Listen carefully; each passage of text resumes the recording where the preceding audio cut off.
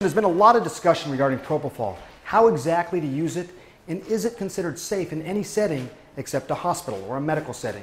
So I decided pictures are worth 1,000 words. I'm going to take you inside my operating room to show you firsthand what really happens. Come on in. So we are here inside the operating room with Dr. Gershon, who's the chief of anesthesiology here. Propofol is a medication he uses all the time. So is this it right over here? Yeah.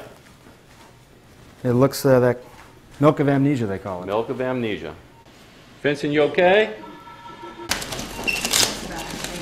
We have to monitor his EKG, we have to monitor his end-tidal CO2, we have to make sure that he's breathing, we have to see his saturation, we have to make sure he's ventilating. So that's all typical stuff anytime you use these medications? Standard of care, yes. Okay, so the propofol. We're going to start infusing this. You're going to get a little sleepy, Vincent, okay? Give me some good deep breaths. So watch us go and take a look at his eyes, how quickly this... Deep breath, Vincent. Doing great. You may feel a little burning, okay? 10, Deep 9, breath. 8, 7, 6, 5, 4, 3, 2, 1. There's a reason for his heart rate increasing. I have to switch hands. Uh-huh. So as you see, his eyes is closed. So his eyes closed, and what else are you Now I looking would look for? up here. He stopped breathing. So this is watching his end-tidal CO2, and he's not breathing anymore, and my wonderful anesthetist is going to help him breathe.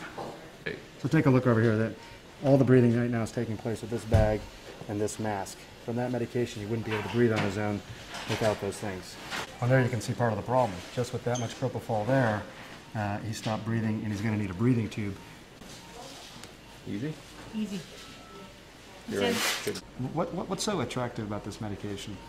Well, it's really been in the advent in the last 10 years or so, even more, 15 years, and it's just basically a quick on, quick off. And that may answer why people may think that this is something they could do at home, because if it gets out of hand, it goes away quickly. But the problem is it gets out of hand and there's nobody there to resuscitate you, then nobody could bring you back.